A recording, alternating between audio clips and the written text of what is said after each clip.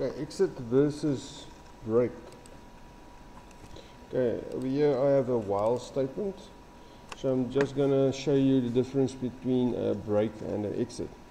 Okay, I have a while statement running from the beginning to the end. If I put a break in here, inside my while statement,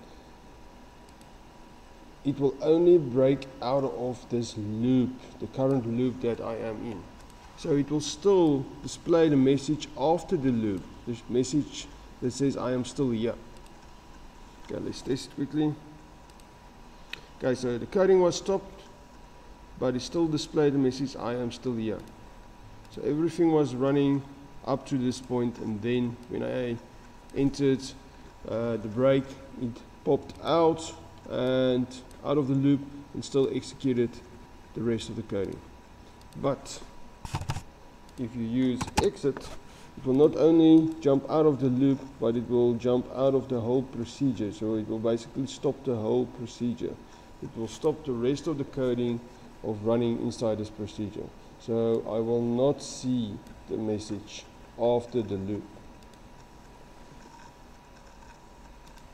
Okay, so there's no message.